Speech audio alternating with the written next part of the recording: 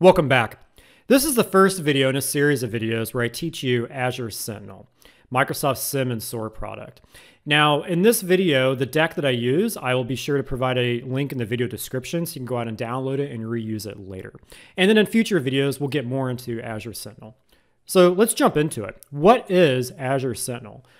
Well, it's Microsoft's SIEM product. So this is a security information and event management system, but it also provides SOAR capabilities, security orchestration, automated response.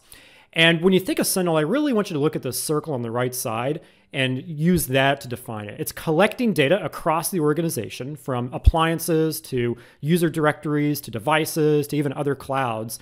And then it's processing all the data that's coming in and it's attempting to detect threats using AI and machine learning. And then from there, it's going to allow you to investigate those threats by automatically creating incidents and then guiding you through the investigation process. And then it can automatically respond to those threats through orchestration and automation. And we'll get more into that here in just a moment. So it's really a bird's eye view. Now, a little bit about Sentinel. It's cloud native. It's built into Azure, so you're not deploying any kind of infrastructure to be able to use this, and you're not having to do any kind of ongoing maintenance of that infrastructure. It's built in. And it's all available through the Azure portal. Now, what I like about that is it really has no limitation. You can feed data into it, and you're not confined by hardware to be able to process that data or storage to be able to process that data. Now, what I really like about it as a security person is you can bring your own machine learning models and your own threat intelligence. And I know a lot of you out there in the security community, you do that. You have your own. You made huge investments into this. So you can feed that threat intel into Sentinel that you use every day. It also has ties into the broader security community at large, even Microsoft Security Operations Center and then GitHub, so you can get intelligence from others. And my absolute favorite part about this, I'm a visual guy, I like to see things, is you can build interactive dashboards to visualize and analyze the data through Jupyter notebooks and workbooks, which we'll get more into in just a moment. Now, if you take a step back and you look at, again, what is Sentinel? It's collecting data from multiple sources. It's then feeding that data into the system to process it using user entity and behavioral analytics, machine learning. It's performing queries on that data, and then it's responding through what we call playbooks to threats it might find in the data. And that data is being stored in the Azure Monitor service. And then from there, I can integrate with it. I can maybe have it automatically create a ticket in my ticketing system, integrate with my other SecOps tools, and then even share threat intelligence through the GitHub community, and then playbooks and advanced hunting queries and that kind of thing. So when you think of Sentinel, I really want you to think of not only that first circle I showed you, but it's more of a data science tool, right? All this data that the tool is collecting, you need to be able to parse through it. And the traditional challenges with that is we don't have enough people to do it, they don't have skills to do it. Sentinel does that for you automatically. Now, I know a lot of you watching work at MSSPs or managed security service providers. Sentinel is multi-tenant capable. So it uses Azure Lighthouse to be able to combine all of your customer tenants, feed that data into one tenant to be able to go through it, analyze it, and then automatically respond to it. I'll do more videos on this in the future, so stay tuned for that, but that's a pretty awesome capability. Let's talk about pricing for just a moment. I don't like to go too deep into this, but I need to mention that, again, there's no infrastructure, so you only pay for what you use. And you can bring your Office 365 data in at no cost, and you can even do capacity reservations to make it even cheaper. But check out the link here on Azure Sentinel pricing. Be sure to make sure you understand how pricing works and is structured. And one thing I would like for you to think about as you go through this is that with that traditional SIEM, you're setting up hardware. You're having to maintain that hardware, databases, servers, adding new capacity, troubleshooting, all the operations go along with that. And then you're having to manage the software on top of that. And so your valuable SecOps analysts out there, they're not necessarily spending their days going through the data and finding threats. They're trying to manage and maintain the system. Whereas with Sentinel, it's all in the cloud. You're not having to do that. You're really being able to focus on finding those threats in the data. Now, I included a Forrester Total Economic Impact study in here. I encourage you to go out there and read it. Forrester went out and interviewed some organizations that were using Sentinel, and they discovered that there was a 201% return on investment over 3 years with a payback of less than 6 months. That's absolutely huge. As a security guy, I like to look at this third bullet point. A 79% reduction in false positives was discovered, and an 80% reduction in amount of labor associated with investigations. That's absolutely huge. So go out there and read about this. I think you'll be impressed, and I certainly was when I read it. Okay, let's talk about the integration here. How do we bring data into it? Well, because it's native in Azure, it integrates out of the box with Microsoft solutions. So we're talking Microsoft Information Protection, Azure Active Directory, Azure Security Center, Microsoft Defender for Endpoint, Defender for Identity. All of those different products are pre-integrated. And if it's a non-Microsoft solution, third party, there are connectors. And here you can see, as I took this screenshot in January of 2021, there were 63 connectors, more getting added all the time. Here's a connector for AWS. And as you're to scroll through this, there's other third-party connectors that you can use to bring in that data. And then if you don't have a connector, you could build your own, but you could also leverage standard log formats. So if your source uses Ceph or syslog, you can certainly use that to bring that data in, and you can even bring it in over a REST API. So it's flexible there.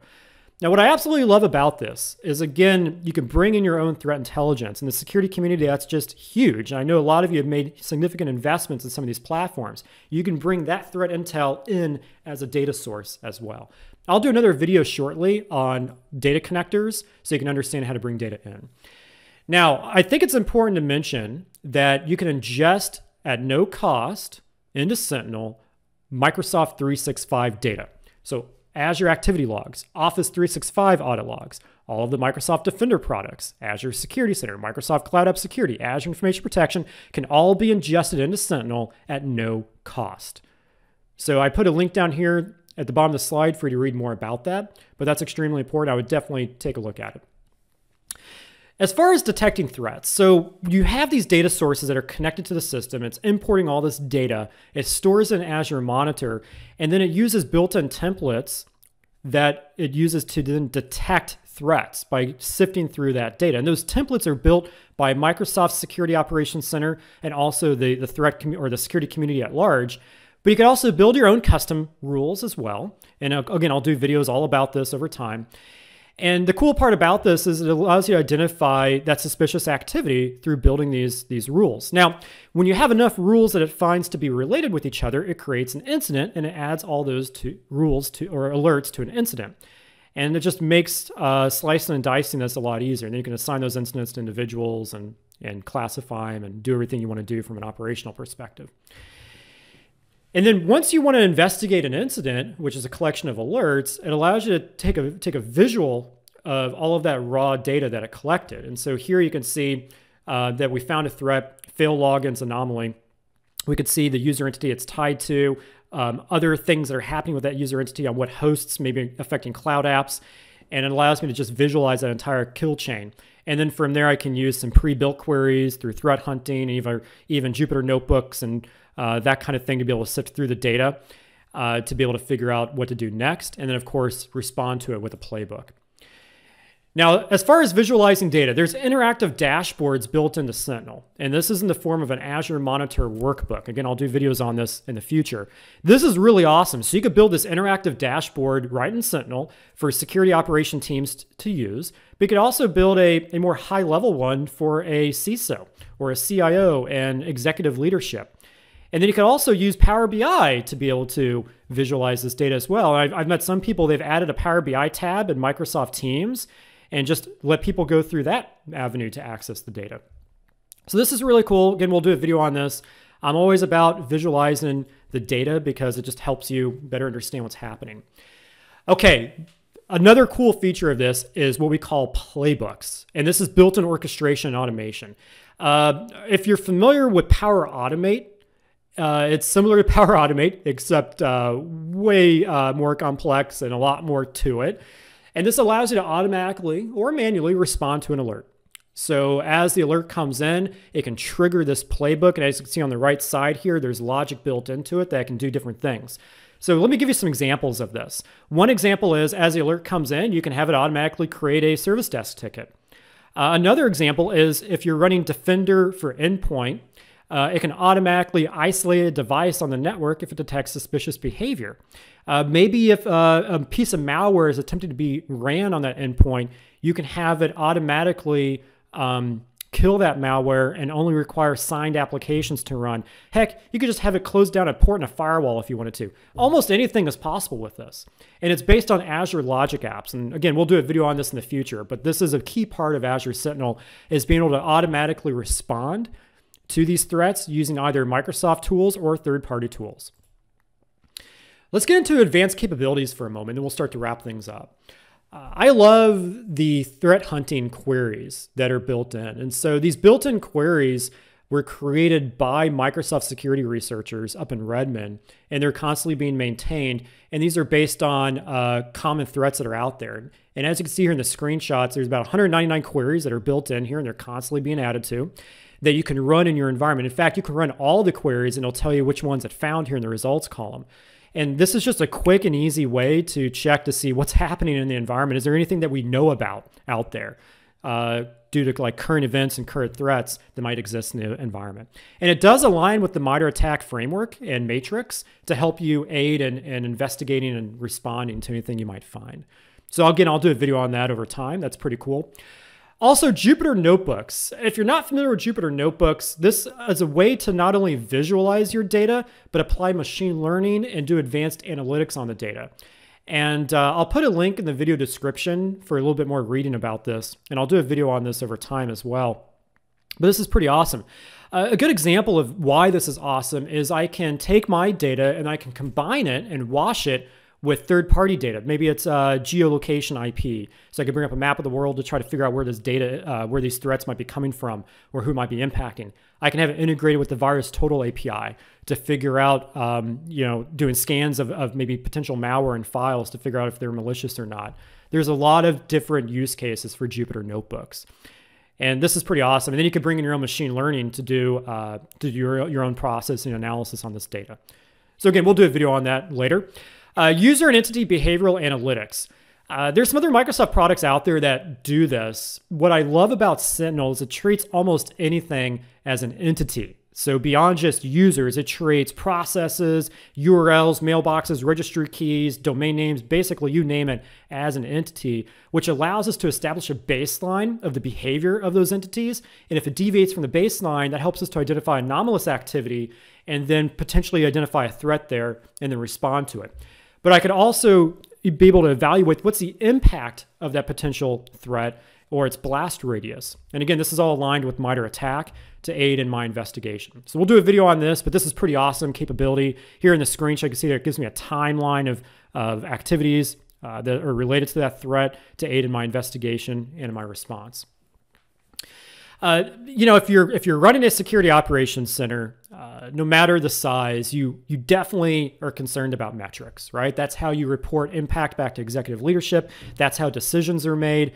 And those metrics are extremely important. So built into Sentinel is a workbook. And as you can see over here on the right side in the screenshot, to be able to visualize those metrics. So every time there's an alert open and that's created, there's specific tables in the data that get created for this that allow you to track the time that's been open and how long it took to close it, how long it took for somebody to actually triage it, be able to measure this per analyst. There's all sorts of interesting insights that could tie to it. And so you definitely want to take advantage of this. And again, we'll do a video on this over time. Watchlists. This is currently in preview, but this is pretty cool. Watchlists allow me to bring in external data to be able to, again, combine and wash it with Sentinel and be able to correlate it as other events. And so what I mean by that is, let's say you have a list of users with privileged access, maybe a list of all my admins or a list of terminated employees. I can use a watch list to create allow and deny list that I can use to detect and prevent those users from logging into the network. So this is pretty awesome. Again, I'll do a video on it. I encourage you to go out there and read a little bit more about it, but that's watch lists. Okay, we're right at 15 minutes. I want to respect your time. So again, we'll have other videos on all this capability. I'm going to dig really deep into it, but hopefully this gives you an idea of what Sentinel is. Your homework I would like for you to do is check out the Ninja training. This is some amazing training. There's probably well over 100 hours of content on this website. So definitely check it out. The GitHub community for Sentinel is absolutely huge. So there's templates and other things that people have written for Jupyter notebooks and workbooks and playbooks and threat hunting queries. And so again, we'll go through that over time. Your other homework is take a look at the technical documentation. Start there. That's going to help you develop a baseline understanding of Sentinel. And then combined with my videos and the Ninja training, you're going to be able to learn that much more. Okay, the last thing I'm going to leave you with is you have all of this data being brought into Sentinel, security data, threat data, potential threat data. This allows you to process it and do it at scale. And there's something really special about being able to do that.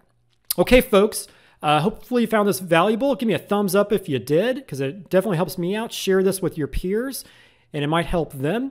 And we've got more videos coming on Sentinel in addition to other Microsoft security products, so stay tuned for the next video. Take care.